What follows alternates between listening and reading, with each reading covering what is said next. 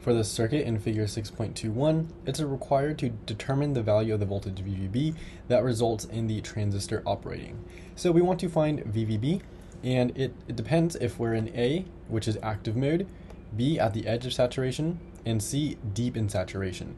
So we're going to make a general equation, and then we're going to plug in these different values for each part. So for simplicity, assume that VBE remains at a constant 0.7, that's good, and the transistor B is specified to be 50. And we have our circuit here. So the first thing that we're going to do is we want to find our VCE, because later, and this is in the notes linked below the like button, on page approximately 103, we have a bunch of equations here. So if we were to look at this, we want to find our IC. And the reason we want to find our IC is because we are eventually going to need our VBE.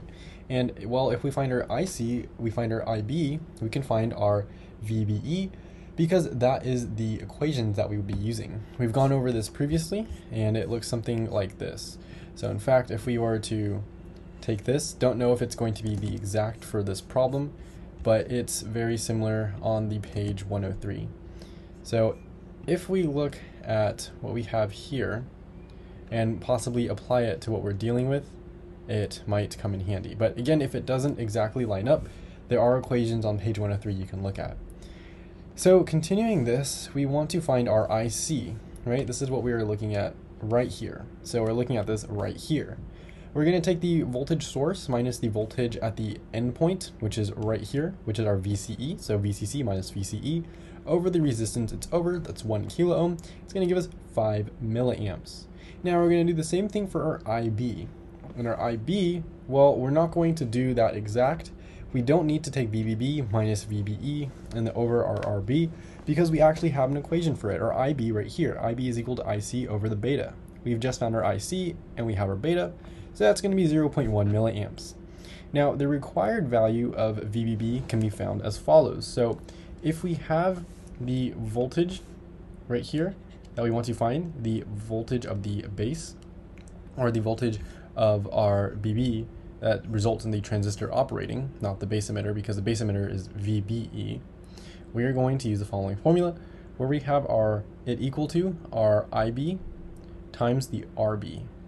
So that is going to be this values right here, IB and RB together. That's the voltage across here. And then to this, we are going to add the voltage of our base emitter. So this right here. So we add these two together, and that's going to give us the VBB right here. So I don't know why I drew it down there, but our VBB is right here. We add these together, and that's going to make it like that. Well, why is that specifically? It's because of what we just talked about a second ago. Remember how in this first one, this IC, we did the voltage source minus the voltage at the end over the resistance? We're basically doing the same thing here. We're going to take our voltage at the source, VBB, and then we're going to subtract the voltage at the end, which is our VBE, and we're going to just set this equal to, the equivalent for the first part will be IC times our RC, and that's going to give us like the VC, right? So we would set this equal to, well, what's in here would be a VB, right? So again, let's go over this. We have our source, which is VBB, minus our base, which is VBE, and this is going to be set equal to our IB times our IB times RB, which is going to be like VB. And if we rewrite this, we're going to get what we have down here, and that's going to give us 1.7 volts if we plug in our values for A. We're going to repeat the same process for B.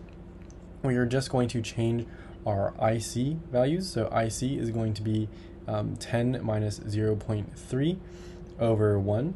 That's how we would find that. So it's the same thing as we've done previously. Right here, we just take a 0.3 because VCE is 0.3, and we get 9.7 milliamps.